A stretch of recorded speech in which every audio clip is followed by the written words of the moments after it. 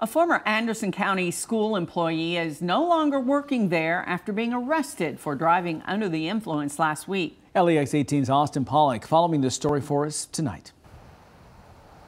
It was Friday afternoon at around 3:30 when police say they found 31-year-old Christopher Herod in the parking lot of the Saffell Street Elementary School.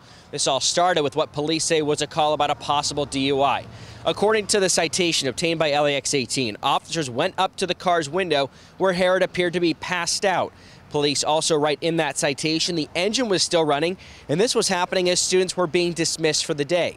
Officers say they could smell alcohol when Herod partially rolled down the window. They also went on to say Herod rolled up the window and said he did not have to talk with officers. Herod allegedly refused to get out of the car or roll down the window again. The citation says he eventually got out of the car, wasn't speaking, and had difficulty keeping his balance.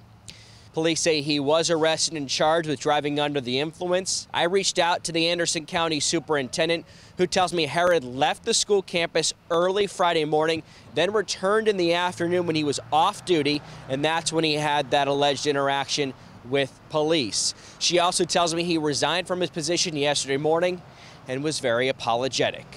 In Anderson County, Austin Pollock, LEX 18 News.